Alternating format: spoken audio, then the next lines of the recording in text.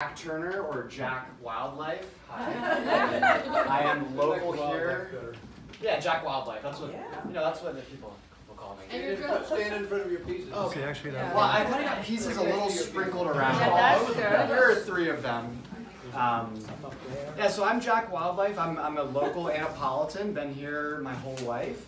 I'm known as the guy who's in the park crouching down in the woods with his camera. sound too good. It doesn't sound good, but to do this, that's what you have to do. So that is who I am.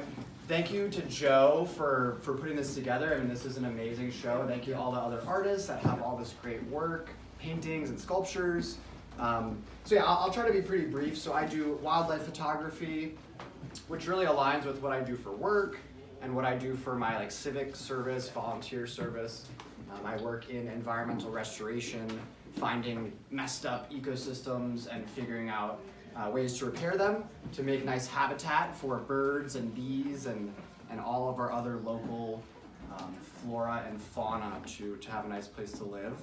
I also work with the Severn River Association, so if anybody here lives in the Severn watershed, I need to talk to you.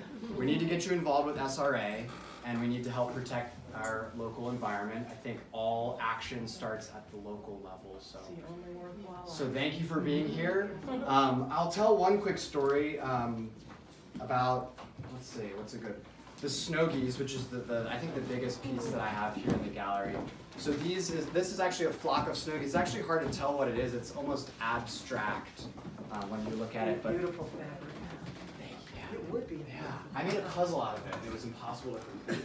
I did. I could never finish it. I gave it to a friend. I said, if you can do this, more power. So these snow geese, this actually wasn't even taken on. I wasn't planning to take a photo. We were driving with my girlfriend on the Eastern Shore, and we saw a couple cars pulled over at a farm field, and so we decided to pull over and check it out. And there's a few thousand of these snow geese all littered on these farm fields, picking through the corn on the ground. And so I ran and grabbed my camera because I had it with me, thankfully. And as soon as I get back to a good spot, they took off. I don't know what happened, but they decided 1 took off, 2 took off, and then 2,000 of them are in the air. It was the loudest sound ever, all these wings flapping and honking. And it was really nice. It was right at sunset, so there's a little bit of pink coming through in the background. And actually, if you can find, there's one that's banded. So on its neck, it has a band. If you can I spy the one snow goose with a band, you'll get a drink at Galway Bay after this. So have at it, and thank you everybody for having me. I can talk about all these photos for days, but I won't do that here. So let me know if you have any questions. You gotta talk about the great egret, though. Gotta talk about the great egret. Yeah. In the window. It's in the window. Yeah. Taking off in Chincoteague. Yeah. What is that? That was in Chincoteague, Virginia. That is actually a snowy egret, so it's the smaller of the egret species. Beautiful. There's a great egret here that's posing. Yeah. This was a snowy egret taking off. I don't know that much to say about it. It was puddle jumping. It's going from little marsh pond to marsh pond in the coastal wetlands of Chincoteague, Virginia. I don't know if anyone's ever been there.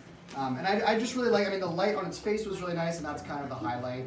And I just love there's some detail on the underside of the wing, and I just love how the feathers kind of curve out a little bit, and it's just got its feet kind of it had just taken off from right here, and it was just going, just over here. And it's eating frogs and fish and snakes and clams, anything it can get. They're not picky. Most animals, they're not very picky about their food. They'll pretty much eat anything. But yeah, and I like the white and the blue. It's just a nice color. It's a good composition. Yeah.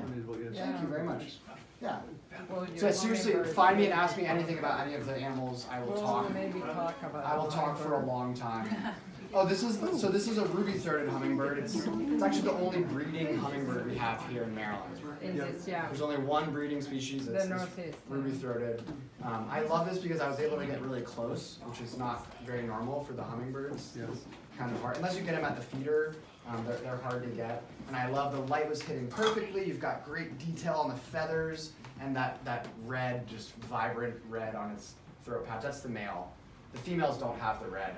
In the bird world, all of the males are the pretty ones, and the females, because the females are actually more valuable, they are very plain because they need to blend in. They're high value, so they don't want to be, you know, they don't want to Yes, we stand. are. They don't want to stand out. Yeah. Females are always more valuable. Yeah. By the way, I found He's a very smart man. and I found it. You found it, Rebecca? Where'd it go?